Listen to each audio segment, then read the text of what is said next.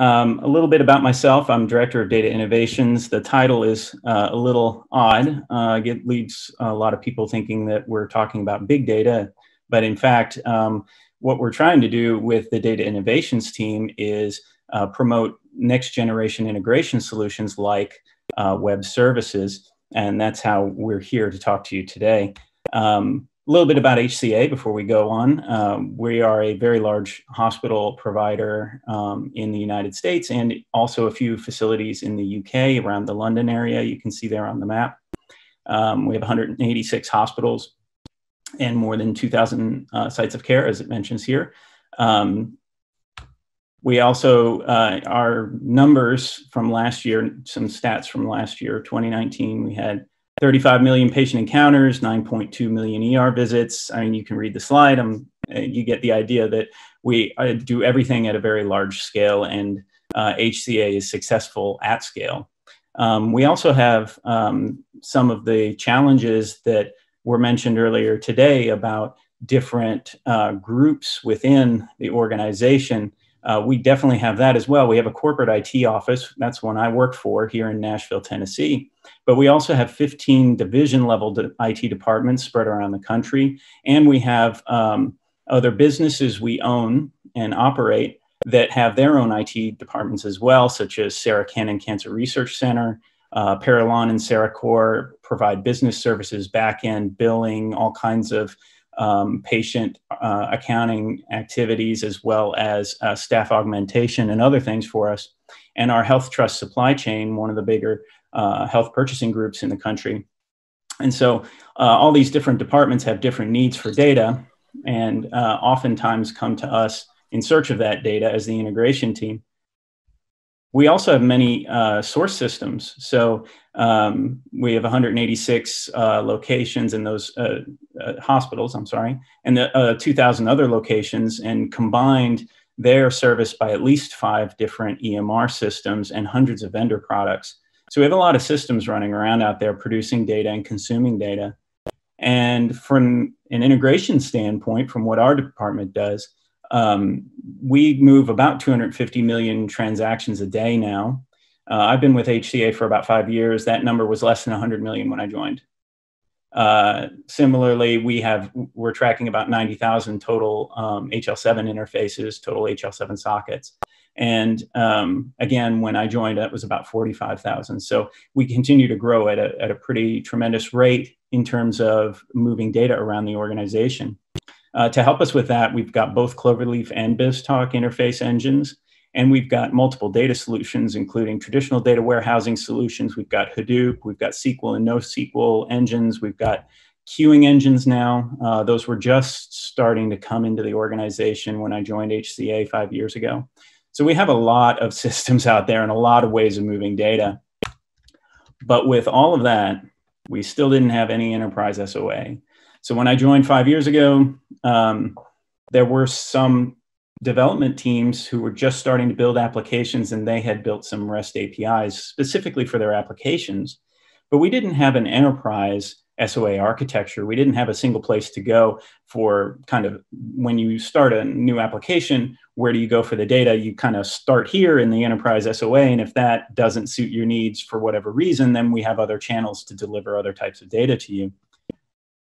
And that's largely because HCA has traditionally been a buy and implement shop, but that's changing. We are becoming more and more a development shop. And so development teams are growing up in all of these organizations, both at corporate, at those divisions I mentioned, as well as our partner organizations. They're sprouting up in all the different organizations. And so the demand for consistent data and easy to access data is growing and growing. So as these start to sprout up, traditionally the project would start with what I call a game of where's the data. They would have to shop around the organization to ask, well, who's got the source for this data element I need, or these data elements? And sometimes it would get multiple answers from different groups. There'd be a lot of overlap, but in name only. And once you started getting down to the data element level, you find out just how well they actually overlap and what the consistency is between all those systems. So it's a very complicated landscape and not easy to navigate to get the data you needed for your development project. So to kind of illustrate that problem a little bit, for those who aren't familiar with the healthcare landscape, we're going to do a really quick scenario to kind of illustrate what you were facing as a developer to build an application. So the scenario we're talking about here is one that's very, very simple, especially if you're in healthcare. You definitely understand this because almost every application starts with, hey, I need basic information about the patient. I need to know who's in our beds. And so we're going to build a bed board here, and we're going to say, I want to know the patient's name, the patient's location, meaning their room and their bed. And I want to display that on a screen. And so I've got a web page maybe that refreshes every 5 minutes and displays all that information. Of course, patients are moving in and out of beds all the time. They're coming in and out of the hospital all the time, especially during business hours. So this is constantly changing. So you do have to go back and requery your source constantly. So here's our application, and it wants to know where the patients are. And for the majority of our facilities at HCA, that data is in Meditech. Meditech is our primary EMR, but as I mentioned earlier, it's only one of 5, but it is the primary one. And in a healthcare environment, you would get that data traditionally from and what they call an ADT feed. ADT stands for admit, discharge, and transfer. And the data in there is the basic information about the patient. So when the patient moves rooms, a new record is admitted that has that new room and bed location on it. When the patient's admitted, discharged, etc., you get new records. And those are fed over a TCP socket. So those are not coming via HTTP. They're not coming over a protocol you might recognize. It has its own wire protocol as well called MLLP. So we have specific products to help us manage that data flow. Okay, and those are optimized for flow, getting the data in and out from the source, like Meditech, to the destinations wherever they need to go. So this Cloverleaf system in the middle, our Cloverleaf interface engine is, we have the biggest Cloverleaf installation in the world. WSO2 also has products that compete in the same space. So you can check out their website to see about those integration solutions, but we've had Cloverleaf for over 20 years. So we've been a long-time Cloverleaf shop. So, so our integration team would create a new connection in Cloverleaf, and we would create a copy of that data to send to you, to your application. And so now you have to find a way to catch that data. So you would build an interface or some kind of piece of software. Again, you could use another interface engine here if you wanted to, but that's just adding to your expense and complexity sometimes if that's not your main goal, right? Your main goal is, I want to build this dashboard. I don't want to be an integration shop. But you're going to have to get this data. You're going to have to receive it. You're going to have to process it. And you're going to have to put it in your database. So every record that comes in, you get the patient's name, you get their location, you update the database so that the patients are being tracked. And now the application, the web page can query the database, get the patients out that are currently in the beds and show them on the screen. So we're done here. So that's the basic flow. Meditech sends the HL7 data out, goes to Cloverleaf. Cloverleaf sends a copy of that to the application. The application parses that data, stores it in the database, and now the screen can display it. Now we want to expand to 4 more locations, which is not an uncommon thing at HCA. Again, you may build a dashboard like this for your hospital, but then you're asked to expand to the division level, which may have 5 hospitals or 10 hospitals, and all of a sudden you need to get a lot more data. And so that looks like this, of course. Again, integration can hook all these up, but now you're starting to get under more and more load. And now that interface engine might not be such a bad way to handle the load that you're getting here in the system. And of course, at HCA, we don't have just 5 facilities. We've got 180 some.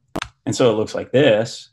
And all of a sudden, we're getting 180 of these connections and 1 million messages a day. And all of a sudden, you have a very, very big integration problem just so that you can display a page with the patient's information, their name, their unit number, room, and bed at any given facility. And so the problem just escalates. And this is a very simple example, of course, but at corporate and here in Nashville, this is a very common problem. We want to be able to build an application that spans our entire organization. We don't want to build an application just for one or just for one division. We want to be able to build it and share it across all of our facilities. And we could use queuing to help with this, obviously.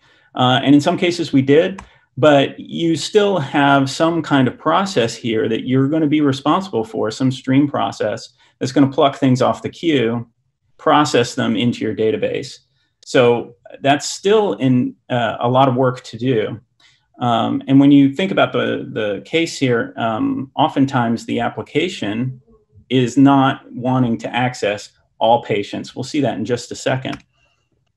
So overall, drawbacks to this solution is it's really not scalable. We're asking a lot of our development teams. It's costly in several different ways, costly to them, costly to our department, where we keep having to add more Cloverleaf nodes, more capacity to our Cloverleaf systems, and monitor and maintain more and more copies of this data as it moves through the organization. And then you're facing future data quality issues where every application, depending on how they've processed this data and how many fields they've kept and how they've processed that into their database, they're going to have potentially different takes on that data. And then you've got the NAT straining problem.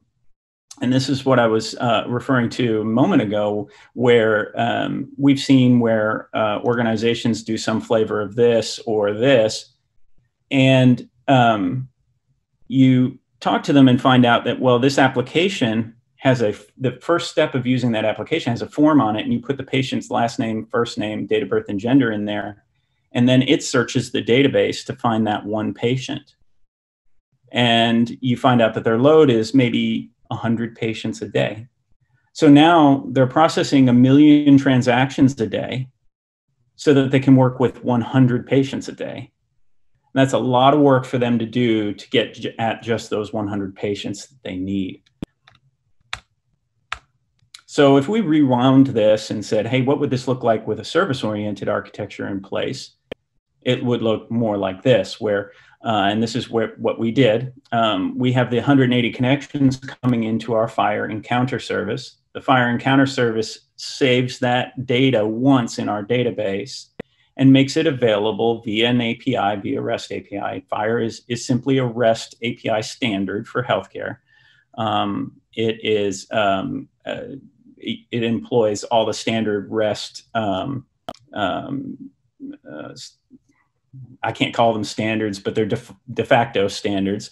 You use a get operation to retrieve a record. You use a get operation to query the database and retrieve a record set. You can use put to update data and post to create data. And the data format is by default JSON. However, you can get it in XML flavor too, if you like. Via the standard, there's a little flag you can set that says, please send me XML instead of JSON. But bottom line is now this application via one connection into the FHIR service can query for the patients they're looking for and display those on the screen. So in the case of the dashboard, they could say, hey, give me all the patients that are currently admitted at a particular facility or at multiple facilities or all facilities, depending on what it wanted to show on the screen. Similarly, the other application I hinted at that was gathering all this data just to access a relatively small number of patients, they can go directly to that one patient's record.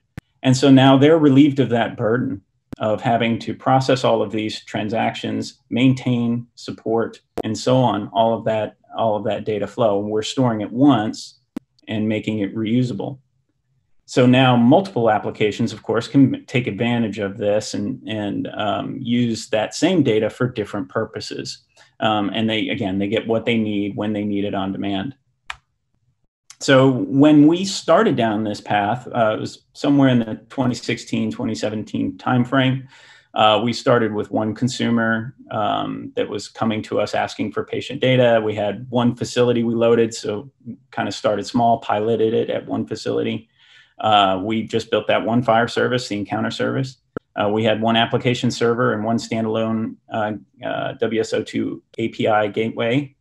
And that service only served up a subset of the data at that time. So it only served up a small number of fields. And about 5,000 messages a day were coming in from that facility, getting processed, stored in our database. And we were getting hundreds of calls from the other end, from the application end. So it looked something like this. And then from there, we expanded out and started adding additional facilities, additional environments, additional consumers started to come along as another application would pop up needing similar data. And we say, hey, we've got this thing over here, you know, we can share it with you, and we can start building upon what we had originally built. So we now, over time, have added hundreds of fields to this service. It is by far the most complicated service we've got, the encounter service. There is a lot of data crammed into that encounter for all kinds of purposes. Just as one example, we got a request this morning to add some additional fields to cover COVID type situations, right? Where we want to start tracking the questions that were asked of the patient when they walked in our door. Have you been overseas lately? Do you have a fever? Do you have a cough? Those kind of things, they're recorded in this encounter service. And so the number of fields we've been storing in that service have expanded greatly over time. But at the same time, the consumer, the original consumer we had, was not affected.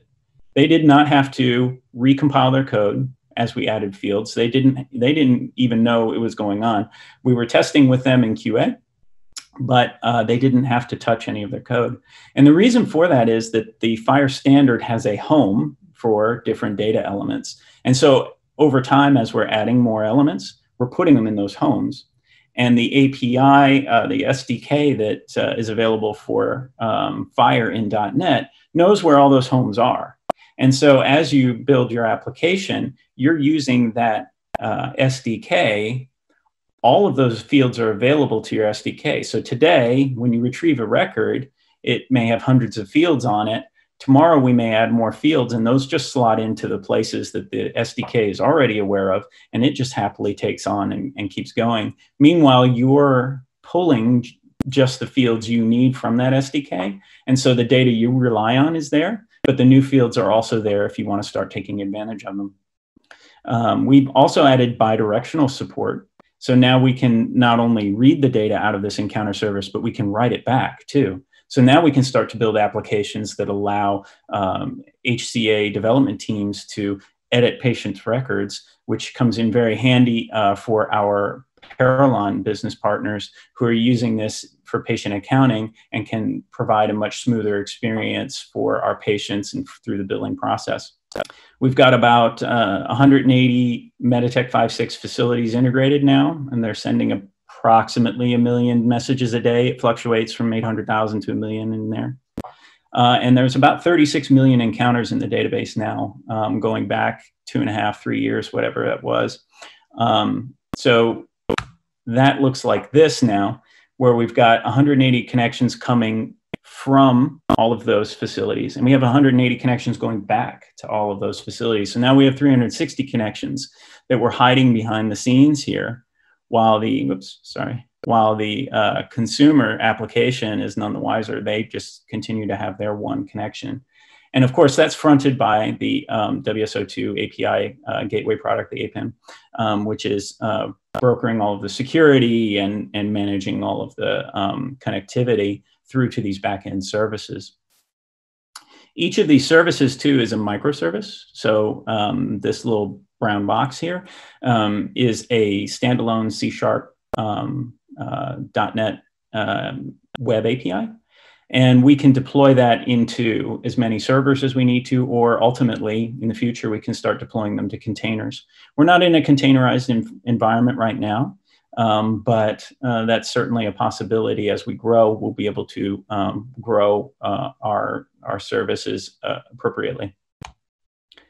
So if you fast forward all the way to today, in addition to how we grew that one service from one facility to 180 facilities, and from a small amount of data to a very large volume of data. We've also added a lot more to our program. So if you start to look at the program overall, infrastructure-wise, we now have 4 environments. The dev environment we use just for our developers to make sure that things are working before they promote it up to the QA environment. QA is where all our testing is done. Staging is a duplicate of production that's pointed at QA data sources, so that as our consumers on the other side of this connection want to test their changes, but they want to test it against the same version we have in production, because QA is one step ahead. So QA is production plus. They can go to the staging environment and test their application changes against our existing version, our existing production version, but without the danger of interacting with production data, which of course in healthcare is something we need to be very careful of. We use a couch-based NoSQL for the majority of our data store, although in a second you'll see we have additional data sources that we pull from. We have about 15 different services, and they work as an ecosystem. So each type of object may, or usually does, link to other types of objects. So the encounter links back to the patient object. And so we can get from the encounter to the patient, we can get from the encounter to the location that the patient was being treated at. And each of those are separate services. So there's a patient service that serves up patients. There's an encounter service that serves up encounters. There's a location service that serves up treatment locations. We also have a order service that references back to the encounter. So this ecosystem of different objects all point to each other and work as one whole ecosystem. So they're not just standalone services serving a vertical of data. They cross-cut horizontally as well. We got about 4 or 5 bidirectional interfaces. So those are the ones that are both able to serve up the data, as well as allow users to edit the data and affect that edit back in the source EMRs. And we're getting up to about 70 million total API calls per month now. That's what our numbers were in July. That includes us calling ourselves. So FHIR services during processing in the workflow frequently need to call themselves, call other services in the ecosystem. And when they do, of course, that adds load to our internal API, on our API gateway. So we're looking at ways that we can optimize that, but total call volume is about 70 million now. We have 23 consumers in various different buckets. So in addition to just applications, we have healthcare practices and vendor integrations going on. So our total ecosystem is starting to look like this now. I didn't show all of the FHIR services here. I've only highlighted a few of the more prominent ones. But on the right-hand side here, or sorry, left-hand side here, we have the different classifications of consumers. So we have the applications that we originally targeted, which were typically internally built applications. So these are HCA developers wanting to access data to make our business more efficient. But then we're starting to integrate with some vendor systems as well. Vendor systems we've purchased, and they have made hints that they're capable of doing FHIR and have FHIR integration capabilities.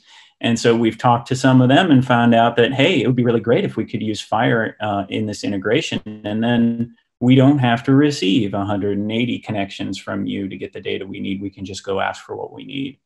And then third-party practices. We don't employ any radiologists at HCA. That business, we partner with local radiology groups. So they're a great example of a third-party practice that needs to be able to access patients that have received diagnostic imaging of one kind or another. So you go in and get your foot x-rayed, and the physician that reads that is coming from one of these third-party practices. They will sit down, read that image, diagnose it. That information needs to find its way back into our systems. And that is, in some cases, being enabled through the FHIR services. On the other end of the diagram here on the right-hand side, we've also got different classifications now of sources of data. So in addition to those Meditech facilities that we originally integrated with, we've also integrated with our electronic master patient index. It's very similar to a talk earlier today about the consumer ID management. You have the very same problem with patients in healthcare. It's hard sometimes to know that these two people are in fact the same person, and that's what an EMPI system does. Is it takes the demographic information for these two patients and says, oh, I've got a record here that says Tim Dunnington lives in Nashville, and I got another one over here that says Timothy Dunnington also lives in Nashville and have the same birth date. Those are probably the same people. We're going to link those two records together.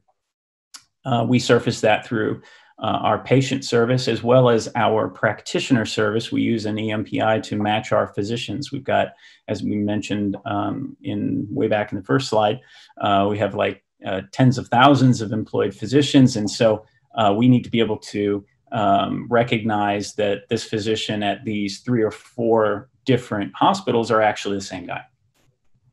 And then finally, we've got our data store in Couchbase, which is a NoSQL database that's storing our FHIR data in JSON format. So as we bring the data in from these different sources, we'll turn it into JSON in FHIR format, store it in the Couchbase database. It indexes those JSON fields and allows us to query across those objects and pull them back right in native FHIR format, in essence. And some of these use cases, I mentioned the radiology provider integration, which we also have another radiology provider that's actually treating our patients in our facilities. So they've kind of outsourced the business at our facility, and they can do an entire patient workflow. So they can register the patient through our services, they can create orders for those patients, and they can fulfill those orders for those patients. So they have their own set of systems in their own data center in a different state, and they're treating the patient through those systems, and then they're coordinating all of that data back to us via FHIR services. We have a phone system vendor that's using the Encounter service to retrieve all of the patients that are at a particular location, what bed they're in, so that when family come to visit, they can pull it up and say, oh, Tim Dunnington's in room 12, whatever. Or if the patient's family calls in and says, hey, I'm trying to find Tim Dunnington, you can look it up through our FHIR service and get the phone number of that patient's bed and call directly into the patient's room. And then we have a couple of internal applications that are being widely used again, with our Parallon partners that are using it to curate insurance and billing information. But we also hook into our patient portal. So if you go to our patient portal called My Health One, you can register yourself for an upcoming visit, or you can fill out a pre-surgical questionnaire in some cases. There's limited uses, but it's growing. You can go into that portal, and when you execute those activities, they are eventually getting a call into our FHIR service to put that data back into Meditech, so that when you show up at the facility, your data is there in the Meditech system, and the nurse can pull it up and see what you entered in the My Health One portal. And looking into the future, of course, I made mention of the additional EMRs. We're going to want to pull that data in, but we're also going to want to start normalizing this data in 2 different ways. One is we want to make the format the same, so that as you're building an application, you can surface and show patient information from all these other EMRs in one format. You only have to know the patient's name is in one place, the patient's address is in one place, and so on. So we'll ensure that those data are normalized into one format, and your application only has to worry about one format of data. But on top of that, there's a code normalization problem as well. Each of those 180 facilities has a different code for, let's say, COVID. So for COVID test results, we have dozens and dozens of different ways that those have been set up in those 180 facilities. And we can normalize those through these code normalization services. We can also not just normalize them to an HCA standard. So maybe we recognize that COVID-19 and COVID are both the same test. And we say, well, they're both COVID, and we're just going to call it COVID. We could do that. We could also raise it to LOINC standards, which is an international standard for lab codes. And so we could put the LOINC codes on there as well. And now it's recognized internationally. So when other systems are looking at our data, they can see that, well, you know, one of HCA's facilities calls it just COVID, but here's the LOINC code, and that's mapped to an international standard that I could recognize in any system. And so that ecosystem starts to pull in additional data sources on the right-hand side. And now we've gone from systems to whole classifications of systems in these boxes. We have EMR's homegrown systems that are starting to supply data into the services as well as consume data. So we have a homegrown application that is consuming our services to do some work and then is publishing data back into another service that they built on their own and is fronted through the same gateway. And so now they've joined the ecosystem by being both a consumer and a producer of FHIR data. We've got master data management systems that are coming in to help us manage places, treatment locations, for example. We have, 2,200 treatment locations, and it gets complicated keeping all those addresses, phone numbers, names, identifiers. You'd be surprised how complicated that is. So we've got master data management systems starting to come in to manage those, as well as code set management systems that are helping us map codes like COVID that I just mentioned into national standards so that we can start to surface that data in a standard way. But those are some of the future things we're looking to do to make it more and more straightforward and easy for our consumers out here to access our services. And with WSO2, we have in our production environment, we have a 4-node cluster that has 2 API management nodes, 2 analytics nodes, as well as fronts this store. So we have a common storefront that's also been mentioned a couple times today. We have a storefront that our users can come to. They can look up our services and subscribe to those very, very quickly through that API and through that website.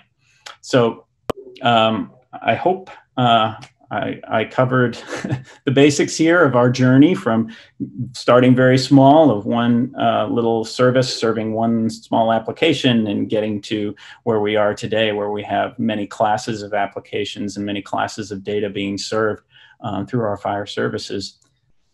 And I thank you.